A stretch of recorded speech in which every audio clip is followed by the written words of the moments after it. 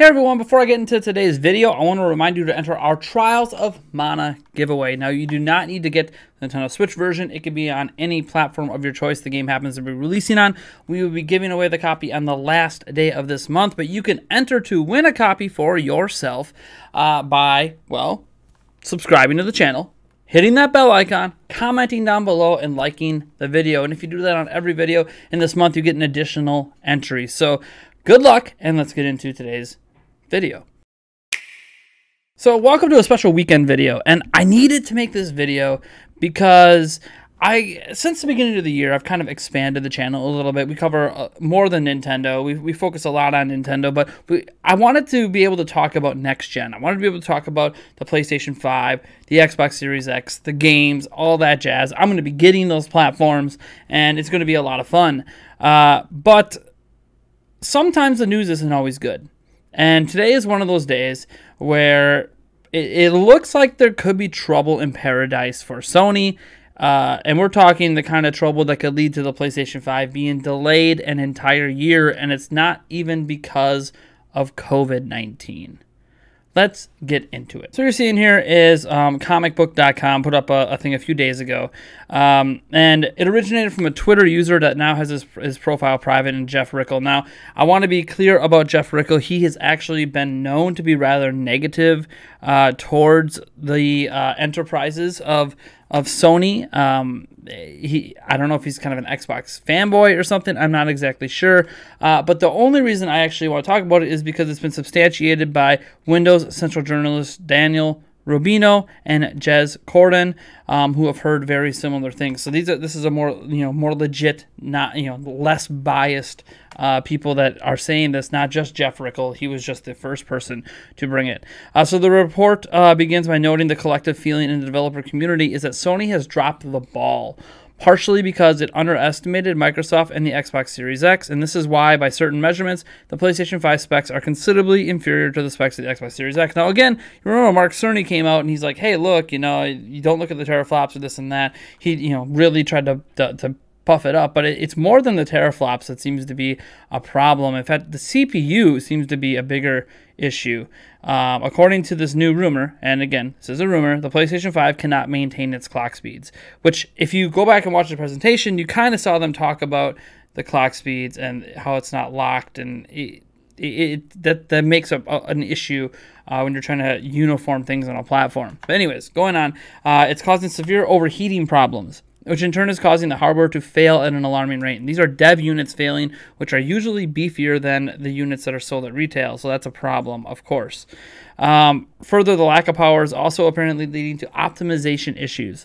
While the Xbox Series X is reliable in terms of the power it provides, the PlayStation 5 is unpredictable, which in turn makes optimization very challenging. Essentially, the comparison to the Xbox Series X is that they're locked clock speeds, and they don't dip. There's no variance to it, and that's easier to work with than something that varies, especially varies to the degree that it appears PlayStation 5 does. The report continues by noting that Sony is looking into a complete console redesign to alleviate some of these issues, and that's where the year delay comes in. This redesign may lead to the console looking similar to the Xbox Series X, which, by the way, the Xbox Series X basically did a micro ATX style build, which is a kind of a living room PC style build out there. It's not super popular, but it's well known and easy enough to get decent cooling for it. So here's Daniel Rubino, one of the more reputable people here talking about this, where it says Sony may have overshot and underestimated Microsoft, and he's quoting Jeff Rickle here. So we're just gonna open up the Jeff Rickle piece here. And it says, talk to the devs working on the games. I know several, and I know people directly for Sony. I work in the business of another sector.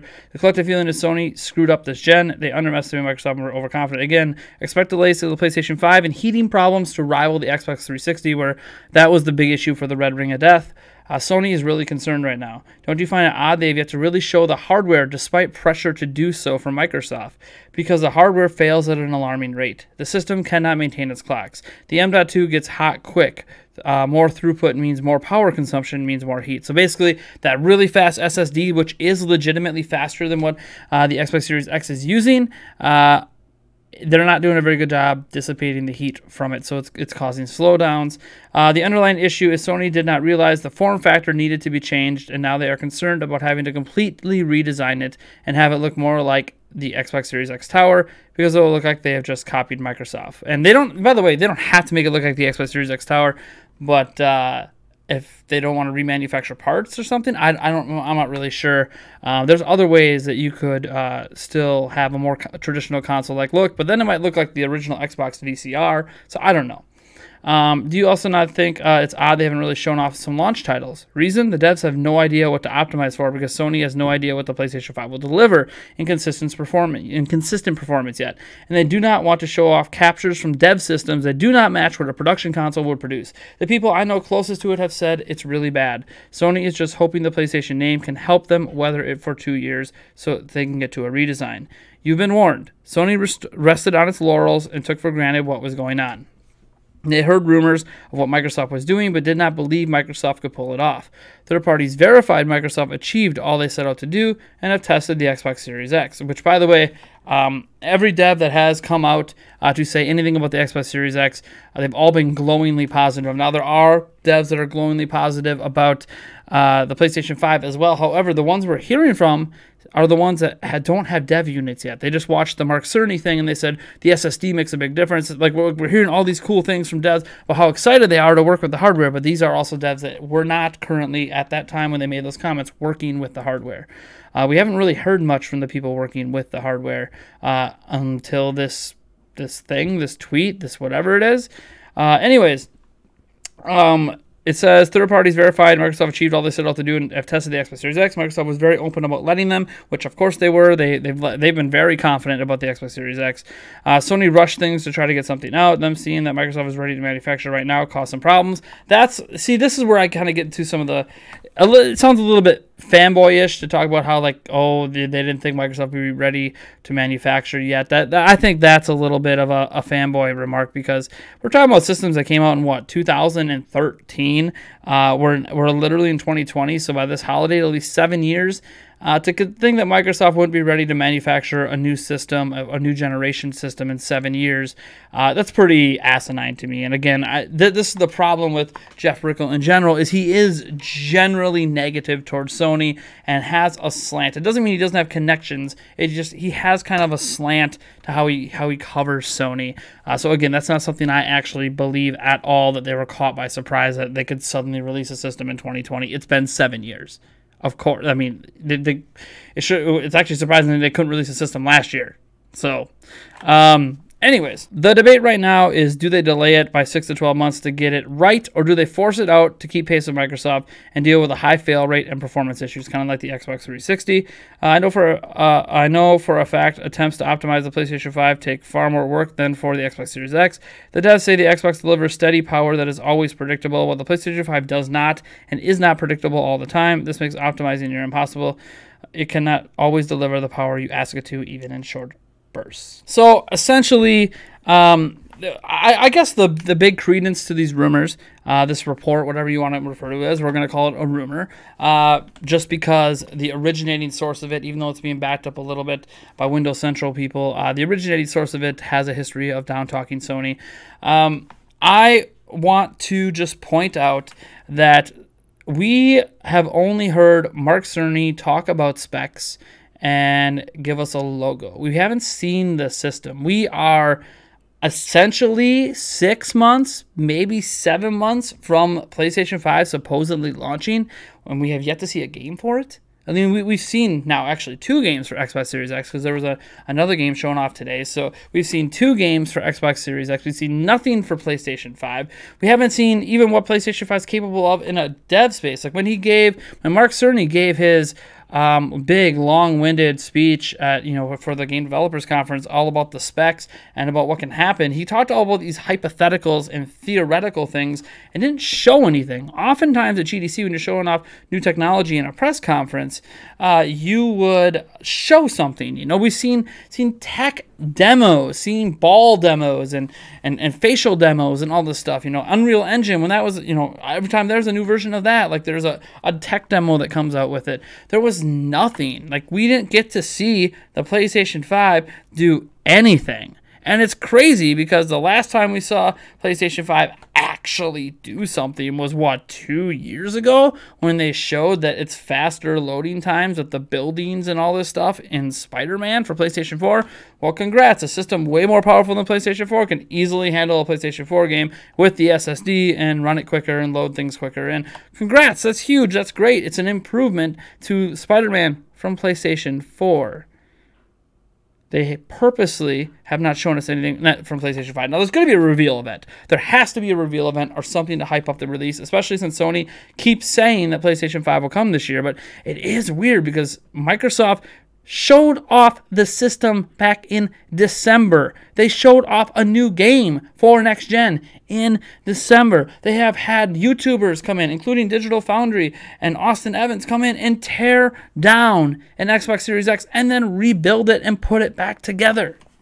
They have had them go hands-on with the system. They have showed off so many features, from the quick resume and the switching between games really fast, and the improvements to things like Gears of War 5 and how that's going to be better compared to last gen. And they have showed off new gen, and there's another new gen game. Like, Microsoft is killing it. And everything we keep hearing from Sony's camp is a lot of weirdness. You know, the very first thing they show us besides the Spider-Man tech demo from 2 years ago is the logo.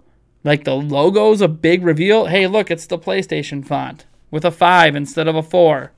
Whoop-de-doo. It's exactly what we expected it to be. How is that a big deal? Just a lot of things about this feel strange. Remember, like, there was also the rumor that came out that they're worried about pricing with it because it costs like $450 to even manufacture a dang PlayStation 5, and they're worried what Microsoft's going to do, because if Microsoft takes a loss and sells at $399, they don't know how they're going to react to that. Honestly, I am really concerned for PlayStation 5. And all these concerns, based on rumors and reports and developers, could be nothing. It could just be a bunch of hogwash in the wind. But the only reason, really two reasons to be clear, why everyone is kind of thinking something's up is because Sony's not confidently showing the platform. Microsoft just keeps beating us over the head with the Series X. Here's what it can do. Here's what it looks like on the inside. Here's how powerful it is. Here's the clock speeds. Here's this. Here's that. Here's games. Like, they're just confidently showing off features and games and everything to do with Xbox Series X besides the price point, which we assume they're going to unveil in June. So they're hitting us with so much information. And here you have Sony, where the first legit info we get, which is about the specs, everything looks just worse than what the Series X is doing, and in some cases by a pretty decent margin. And it's baffling to me. Like, they can achieve a higher clock speed on a single core, but the rest of the cores are downclocked to the point that it doesn't really matter. It's baffling to me what they're doing with the PlayStation 5 so far. Nothing they have talked about beyond how amazing the SSD supposedly is, which is, you know, just literally PCI Gen 3 or whatever, Gen 4. It's great, it's cool, but does anybody really care, especially if it overheats and it's not actually running at the max speeds they tout all the time? It's only able to hit it sometimes, and in more intense games maybe never hit that.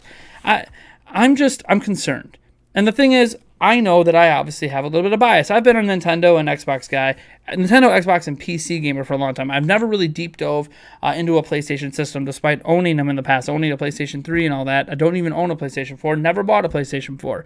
I plan to play all the PlayStation 4 exclusive games on the PlayStation 5, and I still plan to do that. But it is baffling to me to see this happening, I guess. And this is before we get to the fact that Microsoft might have an even cheaper budget system for people. I don't know if it'll come out right away at launch, but, you know, supposedly there's a cheaper next gen, you know, console that's less teraflops but can still run games pretty decent for people that are budget oriented. It's weird. And now, do I think Sony's in trouble? I think that's one thing to take away. Is Sony really in trouble? No. Every system they sell, the worst is the PlayStation 3 at 80+ million. That's pretty good. So I don't think the PlayStation 5 is in trouble, but they definitely have kind of flip-flopped with Microsoft over this last gen. See, at the beginning of the current generation, Xbox really made a lot of flubs in how they talked about their system, the Xbox One, and PlayStation 5 just kept doling out the punches, came out the gate hot, and never looked back. And I think this time around, it kind of looks like Microsoft is rolling out the punches, and they're just spanking Sony over and over and over again. And they might actually rush out the gates. Now, not necessarily in Japan, of course, but they're, in the U.S. and Europe, which are the biggest markets for gaming, it's possible that Xbox Series X takes a sizable lead to start the next gen. It's going to be crazy to watch the sales come in, and obviously, we all know that the COVID-19 situation might affect stock in some way. Maybe it won't. Who knows? We won't know until we get to the launch. But if the PlayStation 5 is delayed a year because they're redesigning the whole system, that's not unheard of. Xbox 360 and PlayStation 3 did not come out in the same year.